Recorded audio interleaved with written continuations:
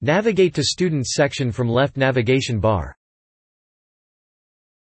You can add students in two ways. You can either fill individual student admission form or add multiple students through Excel file. Student admission form contains necessary information to onboard students successfully.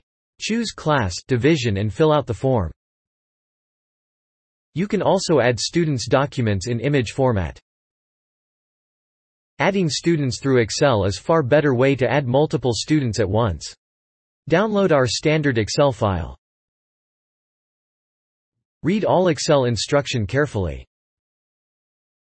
Save Excels in different folders named by class and divisions to differentiate easily and avoid mistakes. Start editing records from line number 11. You can add only required details to minimize your work. Optional fields are not necessary. Don't make any changes to Excel file format. Now select the class and division to which you want to add Excel file. Upload file and cross-verify.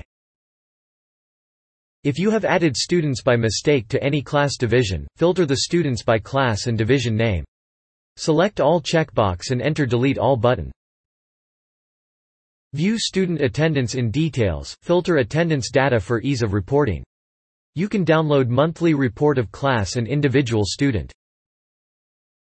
From Action menu you can view student documents, edit student information, shift student from one division to another division. Also you can delete record. Generate student's roll number easily with one click. Avoid if already generated. Thank you for watching.